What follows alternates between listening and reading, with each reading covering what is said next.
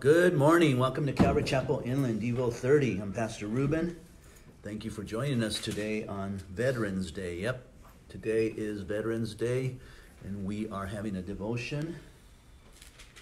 And I want to just say thank you for all those who have risked their lives to keep this country free from tyranny, from its own government, and from outside forces.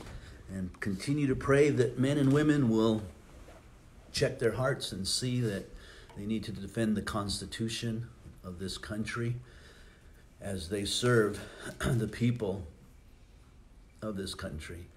And so I, for one, truly appreciate all those who risk their lives to keep us free. And if you're in an opportunity where you see a serviceman, I know I see them periodically when I'm traveling overseas or in between our own country, and I try to take the time and say thank you so much for your service. Or if I'm out in the restaurant and I see someone usually wearing a veteran's shirt or a hat, I thank them for their service, because without that service we would probably not be where we are today. So I thank them today.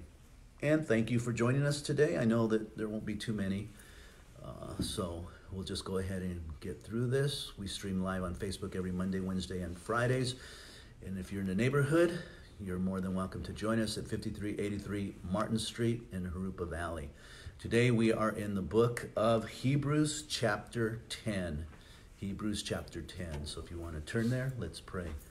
Gracious Father, we just come before you, Lord, asking for the filling of the Holy Spirit, and Father, for the coming upon the Holy Spirit, Lord, that he would come upon us and anoint us and fill us, Father, to live boldly in this world today, our Christian faith, Lord.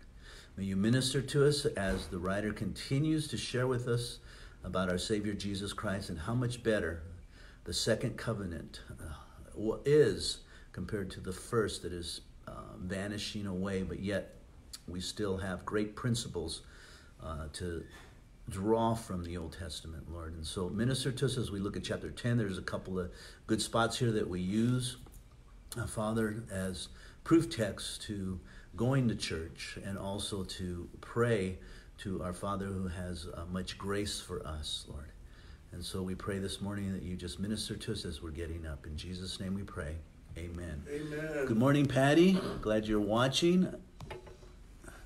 We are in Hebrews chapter 10. Let's go ahead and read. It is a long chapter, about 39 verses. So let's go ahead and get through this, and I'm going to stop at a couple of points. For the law, he starts, for the law, that is the Old Testament 10 Commandments of God and the 400 and something that the Jews came up with, having a shadow of good things to come. A shadow, that is, it shadowed of things that were coming in the future. We talked about this last time we met. The good things to come was the death of our Savior Jesus Christ, and not the very image of the thing can never, with these same sacrifices which they offered continually year by year, make those who approach perfect. So he's talking about the Levitical system, the offering up of sacrifices. It is not what makes a person perfect. Works do not make us perfect, guys. Understand that from the Old Testament, and I think we do. Most Christians understand. No, the works do not save us, and the works do not make us perfect. Neither do our works today make us perfect, right? Galatians is very clear. Who has bewitched you? Who has made you turn back to the laws, thinking that you can build upon your salvation by your works? That's something that the church struggles with. A lot of individuals struggle with it.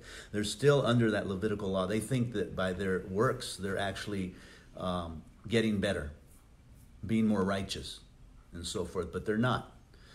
They're not at all. We are as righteous as we can ever be because of the blood of Jesus Christ. How much more righteous are we supposed to be?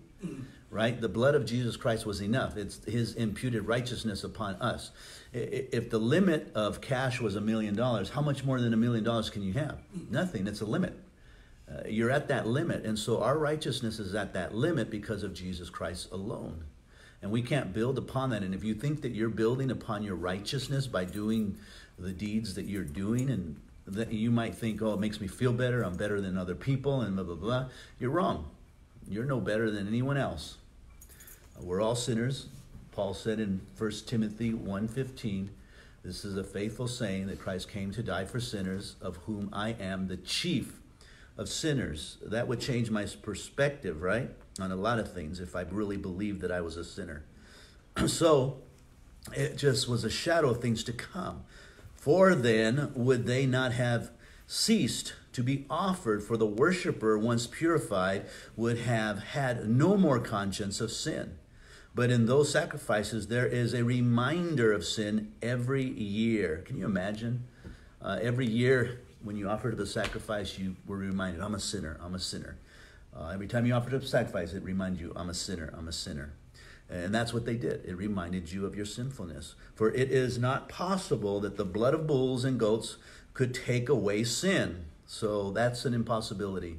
It just doesn't work that way. Therefore, when he, that is Jesus, came into the world, he said, sacrifice and offering you did not desire, but a body you have prepared for me. In burnt offering and sacrifices for sin you have no pleasure. Then I said, behold, I have come. In the volume of the book it is written of me to do your will, O God. And so what was really needed was ultimately for God in the flesh to come and die for the sins of the world. God has no pleasure in your sacrifices and offerings. They don't do anything for him. God doesn't require those things. All he requires is our faith in Jesus Christ. We are saved by grace through faith, and it's not of ourselves. At least we should boast. It's not of works. Otherwise, we can boast about it. And so, something greater. Jesus is the living word. Jesus is the word of God. In other words, everything that the word says, Jesus is that characteristic of the word. Not that he's actually the word, and it's all written on him. No, everything that the word has said to us in principles and statutes and commandments and laws and how we ought to live and stuff is all in Jesus' heart. It all stems from that. So he oozes out the word of God. Verse 8, previously saying, sacrifice and offering, burnt offerings and offerings for sin, you did not desire, nor had pleasure in them, which are offered according to the law. Then he said, behold, I have come to do your will, O God. He takes away the first, that he may establish the second. He takes away what first? The law. That he may establish the second, which is the grace of God. By that will we have been sanctified through the offering of the body of Jesus Christ once and for all. Now, what does the word sanctified means? It means basically being set apart for God. So we are all being set apart for God's glory. We're being sanctified. That means that we're not perfect. We're not there yet. None of us are there yet. None of us have achieved, and none of us will probably ever achieve. We can grow from glory to glory, as Paul said, but we have not achieved completely until we get to heaven. But we are sanctified. And so we are to live as though we're set apart for God. So we make the choices to live a set apart life from the world unto the Lord. And every priest stands ministering daily, verse 11, and offering repeatedly the same sacrifice, which can never take away sin. But this man, that is Jesus, after he had offered one sacrifice for sin forever, sat down at the right hand of God. And from that time waiting till his enemies are made a footstool, for by one offering he has perfected forever those who are being sanctified. Amen to that, right? Yes. He has perfected forever those who are being sanctified. Who has perfected? Jesus has perfected us, right? It's his work through the Holy Spirit. Look at this, verse 15. But the Holy Spirit also witnesses to us. For after he has said before, this is the covenant that I will make with them after those days, saith the Lord.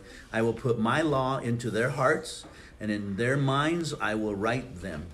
Then he added, their sins and their lawless deeds I will remember no more. Let's back up just one. Good morning. Take hold of that guy. Verse 16 again. I just want to make a reference to this real quickly because I think this is important for us to understand. we have the Word of God that is written on books and papers so that we can read it. But ultimately, God has written his law in our hearts. There is a conscience within each man and person that knows what is right from wrong consciously, with conscience. That's what the word conscience means. It means with understanding. So when we do things, we know with understanding what it is that we're doing. I think it's natural for us to realize that when you steal, it's wrong. And that's with conscience. You're stealing with knowing that this is wrong. And God has written that law in our hearts so that we can know. This is why the law did not exist until after Moses went to Mount Sinai. Before that, the law was in man's hearts. God told them what the law was. God expressed to them what was right and wrong, and they knew in their hearts what was right and wrong, and they were to live according to their hearts. And in these last days, the same thing is true. Gentiles know. I remember, as being a Gentile, I did have some religious background, but I didn't pursue that religious system as much as my parents probably pursued it when they were older. But I had enough of God's word in me that I knew that when I did things, they were just wrong. And I was convicted by them at the times, but I ignored it. And I didn't follow through in being obedient to the law.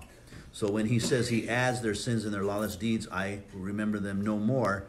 Though they sin, he says, because of the sacrifice of the Son, he will remember the sins no more. Isn't that amazing? I think that's an amazing thing that God says, Totalestai, it is finished, it is complete. As far as the east is from the west, I remember your sins no more. God does not look at our sins. They're forgiven. Past, present, and future. We forget that, don't we? It's hard to live that way. The enemy won't let us live that way. People won't let us live that way. It's hard to live in a way where you realize that when I sin, it's forgiven already. Even before I ask God to forgive me, it's already forgiven, because the death of Jesus Christ on the cross has forgiven us of those sins, future sins. But we ask for forgiveness. Why? For our own heart's sake, so that we can humble ourselves before the Lord and ask for help so that we don't continue to sin that way. And so when we see others sinning, or we think they're sinning, it's forgiven. That's a hard perspective to grasp, because we start judging others and what they're doing. And we put ourselves in a place of judgment and not in a place of grace. And so all our sins are forgiven, past, present, and future. He remembers them no more, he says.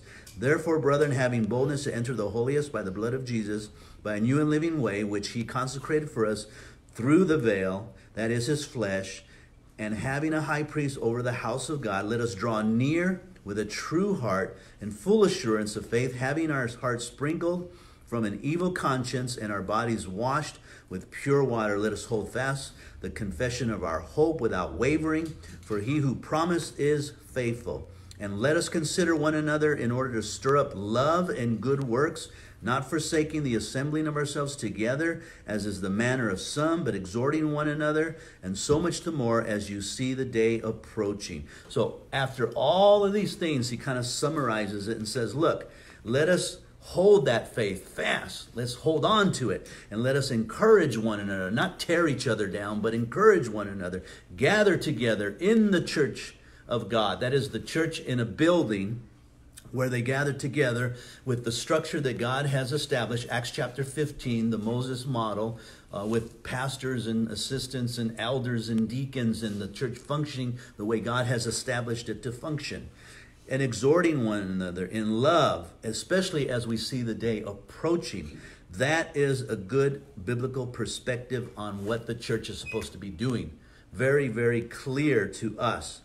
Unfortunately, the church has hurt itself. I would venture to say the mega churches have hurt the church. Now, I'm not being judgmental. I'm just sharing with you the facts. I read an article, again, about, and I've been sharing this because it impacted me greatly. I can remember back in the 1990s and 2000s how some of these atheists were actually making videos and posting stuff and about the Christian church and how we need to get rid of the Christian church and religion and all of this because it's holding our society back. We're not experiencing the things that we should experience in science and culture and arts and all these things because it's the church keeping us from experiencing that because they're not so open-minded. Well, now here we are in 2019, and an article was written by some, and what is actually happening today, because they have been successful to a certain degree. The church is getting smaller. God is weeding out those that are really not his, the goats and the tares who are walking away from the Lord and the church. And because they're getting smaller and smaller and people no longer believe in morality, we're seeing the repercussions in our culture today. And so we are seeing what's happening with same-sex marriage. We're seeing what's happening in the school system and abortions increasing and this education, not just in teaching biology, but teaching them how to have sexual relationships and be safe with it so that they don't get pregnant. But if they get pregnant, then they can always go to an abortion clinic and get an abortion without their parents even knowing. And how the identity of humanity is lost now. We don't even know what a man is or what a woman is. And they're realizing that our culture is getting worse and not better.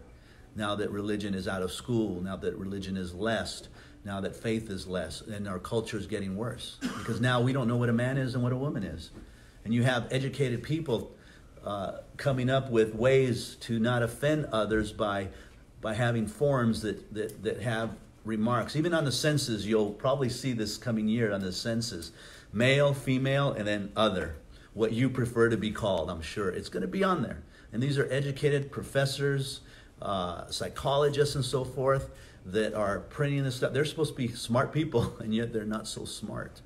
And they're realizing, wow, our culture is getting worse because of the fact that we have removed religion from the church. There's no moral values anymore. There's no more right or wrong, and they're doing what is right in their own eyes. And that's so true. We see it true today. And it's so clear. And it's just going to continue to get worse. This is part of the world falling away from Christ. Now, one reason I think that the church is falling away from Christ is because they feel that they don't need to go to church anymore. They can stay home. I was having a conversation with someone just yesterday, and they were trying to encourage their family members to go to church. And they says, we go to church. We watch a video of this guy on TV, and that's our church. How do you tithe? Oh, we tithe. We tithe. That's not church. That is not the biblical church, guys. And unfortunately, that video watching thing has come through Facebook, has come through Instagram and many other social medias, but the majority of that has come through the mega churches, because the mega churches now are no longer sending people out to start churches. No. They keep the resources to themselves by sending out off-site campuses with great video machinery to videotape that one church where that one pastor's at to that location. And people gather together to watch a video of that person. There used to be a program on years ago, and they're based out of Colton. And I used to watch them periodically on the channel that they were on. And they would broadcast from that place. But I worked in that area, and I never saw anybody there. It was constantly empty. And then it turns out I ended up meeting the guy at a conference one time, and I asked him about that. That's when we go there. We go there, I think, twice a year, and we record all the messages. We record them all. And then we just play them throughout the year. And I'm like, wow, that's why it sits empty the whole time. He goes, yeah, most of the time it's just empty. So all of these things are just recorded messages, that are out there, and people think it's real time. I'll guarantee you that maybe not, hopefully not, but I'll guarantee you if one day a pastor's not even going to go to church, he's going to be in a location nobody knows, because if you got 10 off-site campuses, you don't know where he is at. So he's just going to stay home and record it and just broadcast them to all 10. I'm not saying that's going to happen, and I'm not trying to be judgmental. What I'm trying to say is, instead of sending out pastors to start churches and communities that need it and have real people and real fellowship with real... I remember a story one time of a little girl, whether it was true or not, I don't know. But this little girl was trying to go to sleep, and mommy was touching the little girl, scratching her back, and then finally she walked away into bed, and it was raining that day, thunder and lightning. All of a sudden, big thunder came, and she just jumped up and screamed and ran into her mother's bed. And she says, "What's wrong, sweetheart? What's wrong?"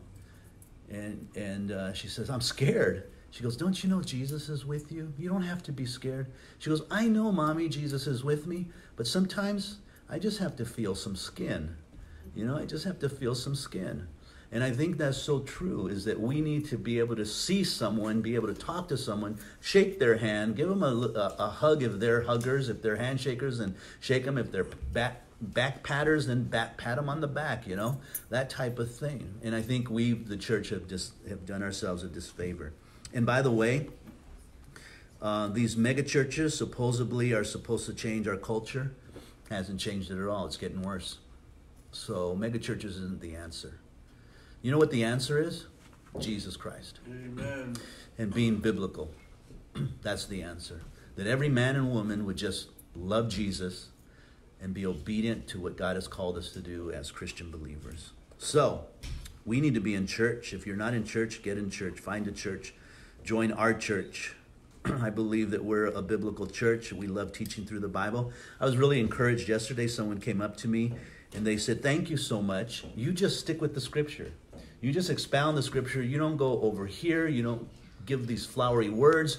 And I've listened to pastors and I listen to all these flowery words and they come up with all this intellectual stuff and I don't get it sometimes, but you just simply stick with the word and you give us the application to it and you move on.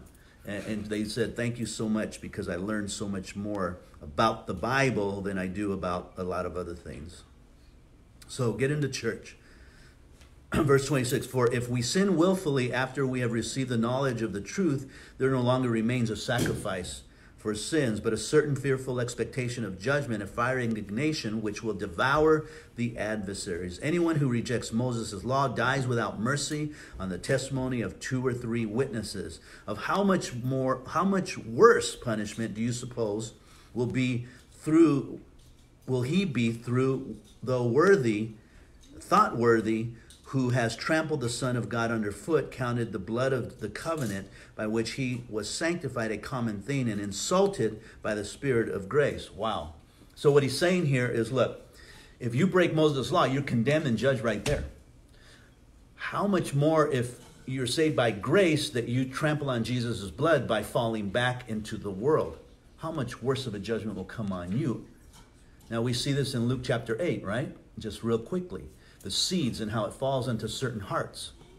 None of them are saved, except the one that produces the fruits that are evidence of the salvation. The other ones profess to know Christ, but then temptation, the devil, cares of this life, carry them away into something else.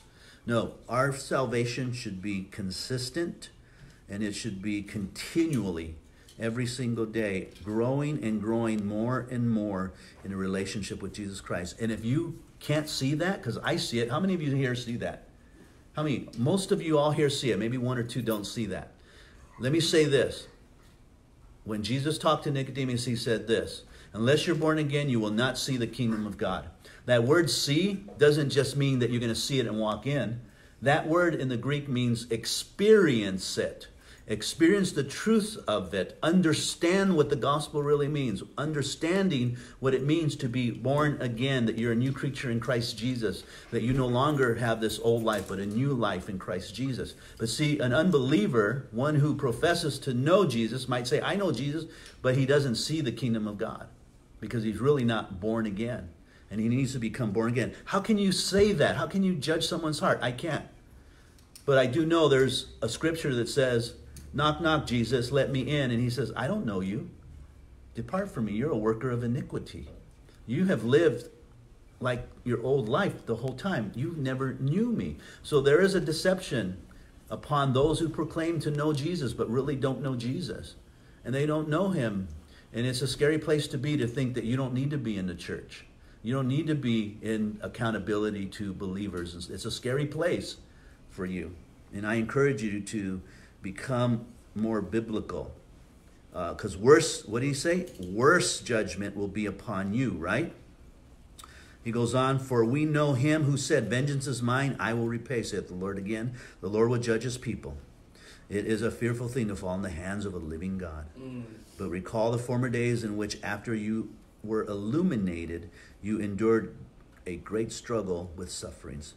Partly while you were made a spectacle, both by reproaches and tribulations, and partly while you became companions of those who were so treated. For you had compassion on me in my chains, and joyfully accepted the plundering of your goods, knowing that you have a better and an enduring possession for yourselves in heaven. One reason that I think Paul wrote this is that statement there. And joyfully accepted the plundering, verse 34, and you have compassion on me in my chains. Who else was in chains? We don't know of anyone else that was in chains except for the Apostle Paul, who was put in chains in Rome there. So anyway, just thought I'd throw that out to you guys that like to study the Bible and teach it. Let's close up. Therefore, do not cast away your confidence, which has great reward, for you have need of endurance, so that after you have done the will of God, you may receive the promise. Now, after you have what? Done the will of God. That means participation, right? You can't do the will of God without participating in the kingdom of God. That means fellowship with the people. That means tithing and giving and supporting the church. That means keeping your promises. It means so much. That means knowing to do good, and you do good, and yet you don't do it. And so you need to keep those things. For you have need of endurance, so that after you have done the will of God, you may receive the promise. For yet a little while, he said, who is coming will come and will not tarry. Now the just shall live by faith. But if anyone draws back, my soul has no pleasure in him. I love that. The just shall live by faith. I was praying this morning and thinking about that scripture. And I thought that would make a good message today. That we live by faith and not by sight. Amen. And what that means. And look at the two differences between the emotional drive and the spiritual drive. And how they're so contradicting to one another. Now, as believers, we live by faith. That was Martin Luther's thesis when he hung it on the Catholic Church. Tried for years to get them to change as a church drilled in them that they were to have penance. And so Martin Luther many times would crawl on his hands and knees, walking upstairs to show that he is truly a saint. Again, works. Praying every step of the way a certain prayer and sacraments and things like this, to show that he's a saint, a true saint. I'm a true saint. And yet he didn't realize that none of it was contributing to his sainthood at all. And that the just shall live by faith. By faith. Again, that guy knocking on the door, Lord, Lord, let us in. He's probably one of these persons that, yeah, I proclaim Jesus Christ as Lord. I let people know because I do this, I do that, and I show it in front of them, what it is, and all of this and that. And yet, he's not walking by faith. He's walking by sight. Everything he does is about sight, letting people see his works, letting people see how righteous she is, and what she's done here and what she's done there and so forth, when it's not by faith. That's what Martin Luther was doing. A monk whipping himself in penance, prayer after prayer after prayer. I pray ceasingly, but he realized none of it was doing anything at all. It's faith alone. But if anyone draws back or backslides, my soul has no pleasure in him. Wow. That's a hard one right there.